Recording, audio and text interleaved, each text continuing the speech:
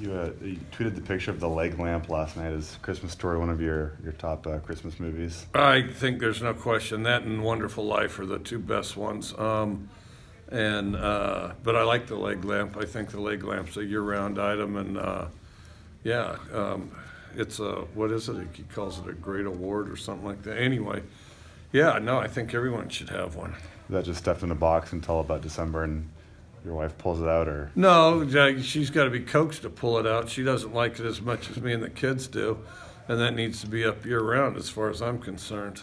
What do you like about the Christmas Story? Why is it one of your favorites? It's just like everybody remembers something like that, and plus, it's more like when I was a kid, where kids were running around everywhere. They weren't screwing around with machines the whole time, and there was always the kid in the stiff outfit, and it's just a great movie. I mean, I've read the book too, which it's more of a long short story, but it's called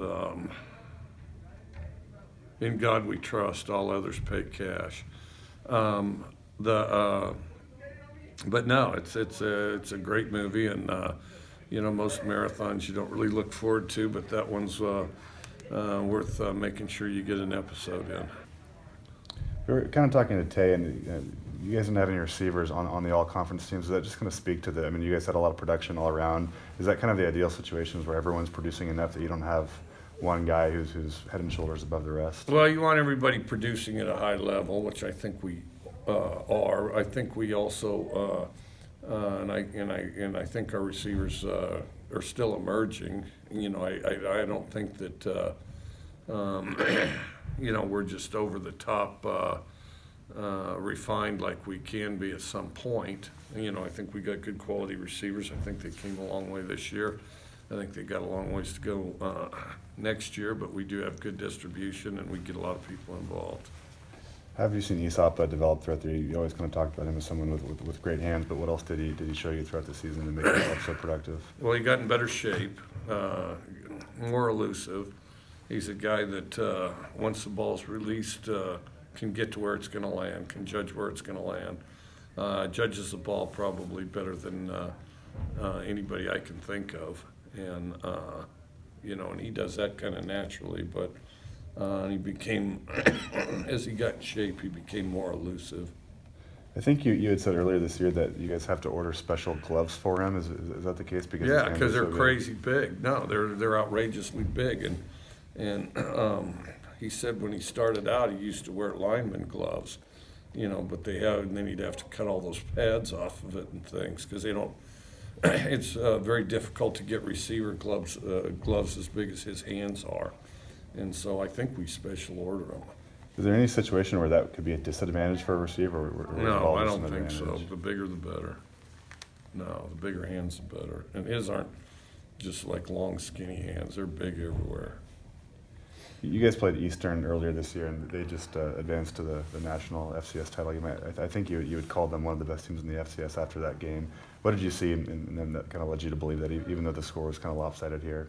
Well, it didn't surprise me at all, and it doesn't surprise me, and I think they'll win it. I thought that from the beginning. In our game, I saw the same stuff. I thought they'd have a great chance to win it after we played them. I thought they would for sure. Of course, it's a tough path, and they've done a great job over there, and I hope they win the national championship. What is it that makes them kind of distinguishes them? Is it their skilled players, their balance, their defense, their coaching, kind of all the above? Well, one, they're in a great conference, and then the other thing is they